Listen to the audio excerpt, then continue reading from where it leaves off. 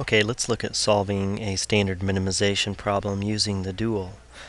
To do that, we first must be able to recognize that we are looking at a standard minimization problem.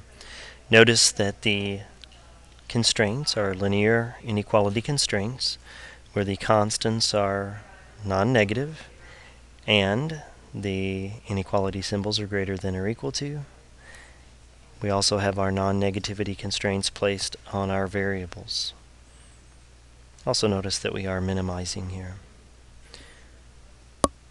Okay, so once we recognize it's a standard minimization problem, our first thing that we'll do is convert the standard minimization problem into its dual, which will be a standard maximization problem.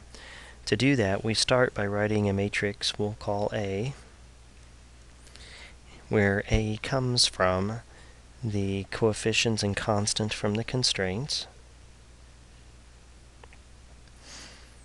3, 2, 2, 5, 1, 3, as well as the coefficients and constants from the objective, which will be written in the same column format with this column for y sub 1, this column for y sub 2, and this column for the constant.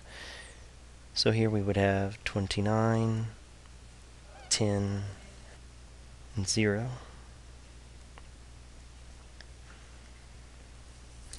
And we need to find A transpose. The transpose of a matrix means that we will turn the rows into columns. So our first row, 3, 2, 2, becomes our first column. Second row, 5, 1, 3, becomes our second column. And 29, 10, 0, our third column. And then we'll use the transpose matrix then to rewrite this dual as a standard maximization problem.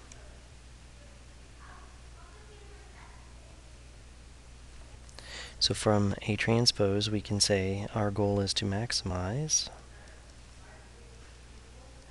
Now the problem originally stated to minimize W, so we're going to maximize a new variable Z equal to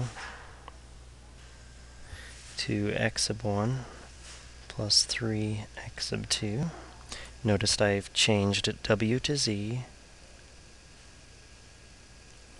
and y sub 1, y sub 2 have changed to x sub 1, x sub 2.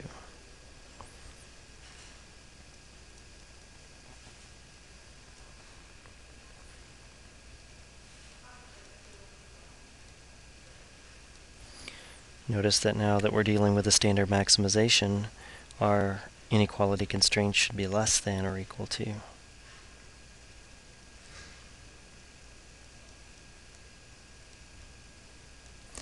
And then don't forget our non-negativity constraints.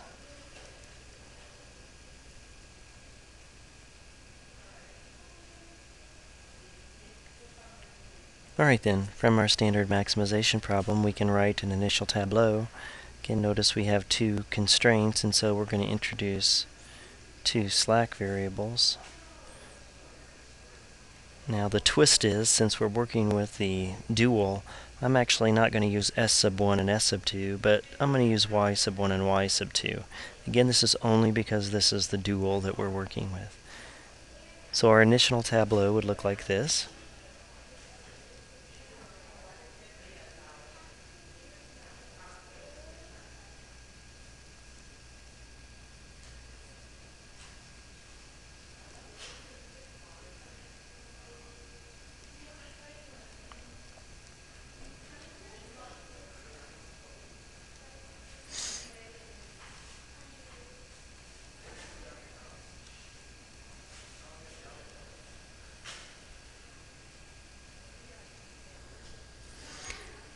The negative 3 is the most negative entry in the last row. And as we look to find which pivot element to choose, we'll construct our ratios. 29 fifths, which is 5 and 4 fifths, and 10 over 1, which is 10. So the smallest non-negative ratio is 5 4/5, so that will be our pivot element. Okay, so let's perform a pivot operation. To do that, we need to take 1/5 r sub 1, store that into r sub 1. Once this becomes a 1, then we can take a negative row 1, add that into row 2 to make the 1 become a 0. And then to make the negative 3 a 0, we would need to take positive 3 times the 1 in row 1 and add that to row 3. If you're going to use your calculator, the corresponding functions and notation would be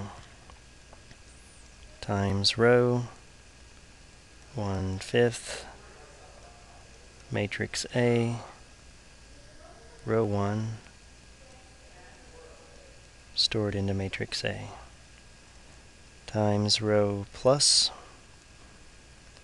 negative 1 matrix A times row 1 stored into row 2,